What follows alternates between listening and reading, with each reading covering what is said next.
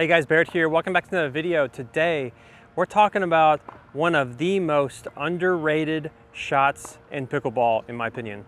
I'm gonna explain to you why it's so underrated, why it's so important, and I'm gonna give you some tips and strategies on how to handle it, okay? So, let's get started.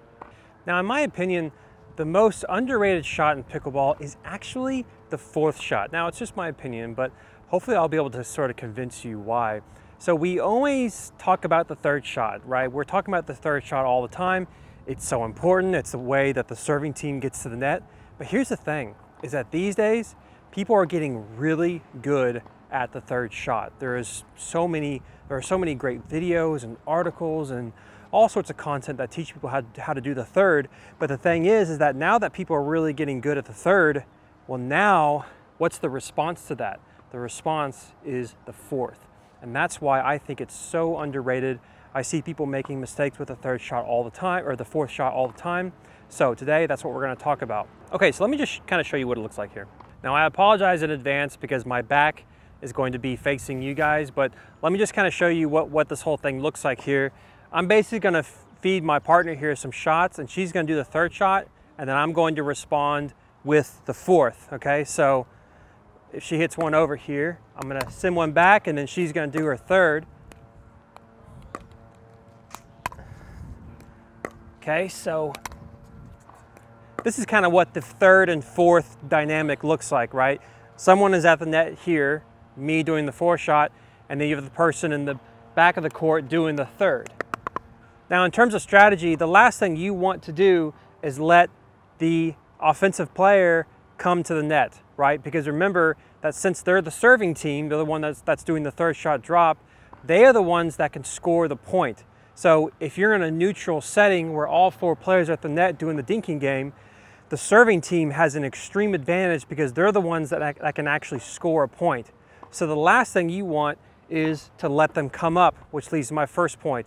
You want to keep them back, okay? So we're just gonna start with that first. What I'm gonna do is I'm gonna do a point A to point B kind of thing. The point A is where I am, or where the ball is, and the point B is where they are. I have to judge that distance, and then I have to craft a shot based on what that distance is, okay? So let me show you. So if I feed a ball back here, she hits it over. That ball was too high, so now I can hit the shots back deep, okay? The point A was a high shot. The point B was the opponent all the way in the back of the court. So therefore, I can punch a shot all the way back to the back court. That's the fourth shot. Now, what if I were to instead dink the ball over? Let me show you. If I were to get one of these shots and I were to just dink it over, then what I'm doing is allowing my opponent to come forward more.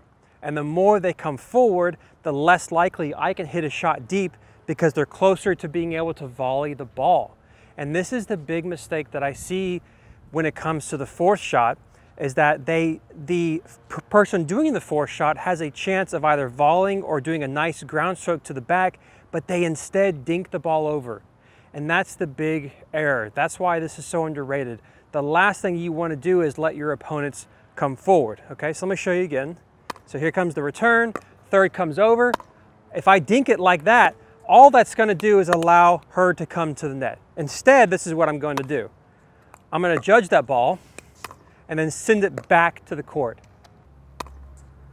You want me to stay back? Yeah. So all I'm doing is hitting the ball back to the back of the court, like this. It's pretty simple. Obviously, when we're just doing drilling like that, it's not that simple, okay? But that's the general idea. Now, the question is though, what happens when they start coming to the net? Let me show you. So if she keeps coming forward like this, then that's gonna make me more nervous as the player doing the fourth shot, okay? The reason is because, again, like I said earlier, when she's coming forward, I can't give her a nice lobby sort of shot like I was doing previously, because all that's going to do is just open the floodgates for her to come in and volley the ball, okay?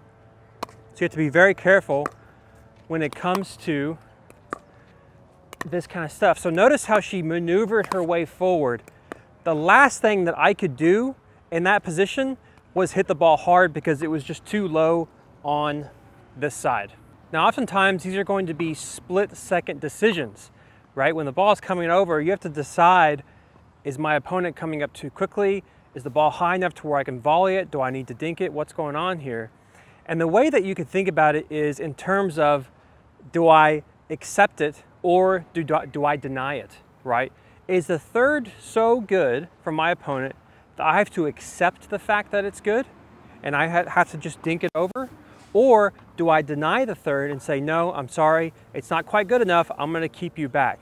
It's this constant sort of cat and mouse game, the fourth shot and the third. And by the way, when I say fourth shot, I really mean like fourth, sixth, eighth, 10th, right? It keeps going. So when I'm sitting here doing these kinds of drills, I'm gonna be saying to myself, should I accept the third and just dink it over because it's just too good? Or am I gonna deny it and keep them back? I'm gonna accept that third. That was too good. See how that works? And she knew that it was too good. That's why she came forward. She saw that my body language was coming back. It was too good, so I had to accept that and let her come forward. That's a part of the fourth shot, is you have to know when to sort of bite the bullet and realize that you're in a worse position. Deny. Perfect example there. It was just a little too high, so I volleyed it over. Oh, too good, too good. Now, whenever I'm making those kinds of shots, you heard me say that was too good, too good. I'm having to watch my opponent as well. That's a big part of the fourth shot. You gotta pay attention to what is going on with their body language. If they're coming up quickly, the last thing you can do is try to hit a ground stroke to the back of the court. Okay, I'm gonna show you from a different angle here. Watch how the ball bounces on this side. Watch how high the ball bounces. That's the key to understanding this.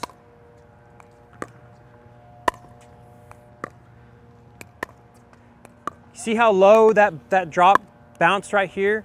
Because it was low, I couldn't hit the ball hard, okay? That is so important. You gotta have that patience. Oh, good shot. I had to concede that. It was too good. Had a little bit of topspin on it. It was landing near my feet. I didn't have time to really move back. Too good. You gotta learn when to concede, guys. Oh, good shot. And this is kind of a third shot drop lesson as well. Yep. There's an example of denying the third.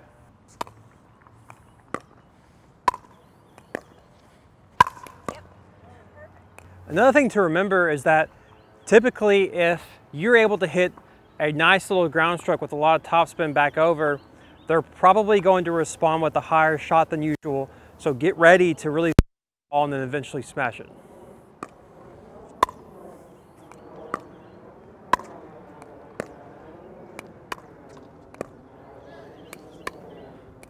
Nice. Another thing that you can do is when it comes to the ball as it's coming over, you can watch the ball and watch your opponent at the same time. Really try to use that peripheral vision.